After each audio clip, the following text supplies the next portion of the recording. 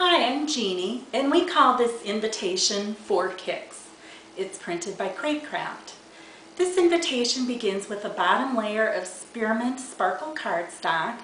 On top of that is a white card which has your wording printed on it, and then a soccer ball applique is placed on the top. This invitation measures 7 inches square. The enclosure cards are also layered to coordinate beautifully with the invitation.